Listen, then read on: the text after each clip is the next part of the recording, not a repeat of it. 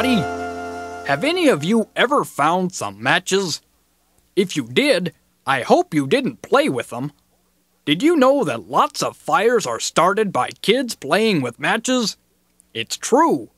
And a lot of those fires are ones in which the kids who started it get hurt in some way.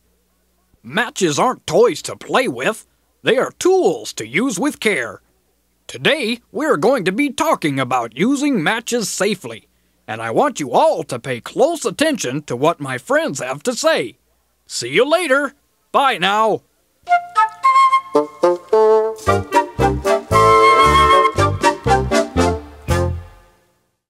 If you find 'em, you should give 'em to someone who's grown right away.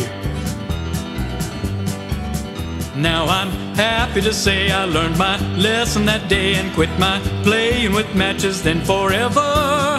Yes, that young'un was me, and now I know you'll agree when I say playing with matches isn't clever. Never play with matches. When you play with fire, you get burned. You get burned. Don't play with matches.